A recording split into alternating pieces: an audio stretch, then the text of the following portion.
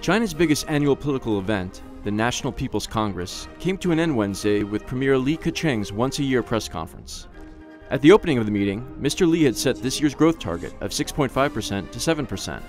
The big question now was, how can China meet that goal while also restructuring its economy? Mr. Li said the two goals aren't mutually exclusive.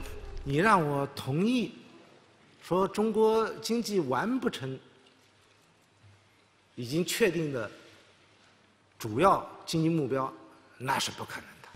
Here are some other highlights from the meeting. Number 1. Tax cuts.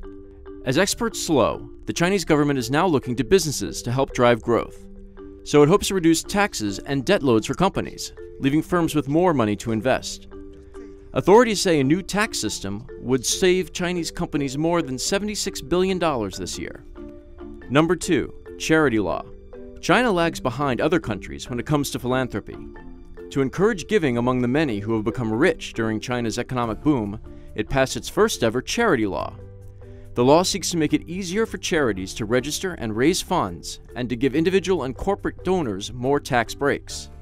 Civil society has faced tighter restrictions under Xi Jinping, but Beijing also recognizes the value of charities for needs such as disability care, where the government's resources are stretched. Number 3. How to trim bloated state firms.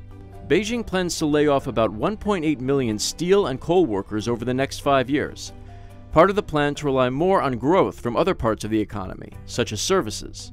But leaders are trying to avoid the pain of more drastic layoffs. Their concern is that massive job losses could lead to instability. Workers staged large protests last week in China's northernmost province, Heilongjiang. This came after the local governor said the state-owned coal company where they had worked didn't owe them wages.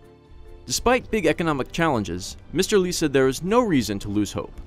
There are more bright spots in the economy than difficulties, he said. His main message as China's parliament wrapped up this year: China can reform and meet its growth targets at the same time. 我们坚信，只要坚持改革开放，中国的经济就不会硬着陆，因为中国市场还有很大的潜力。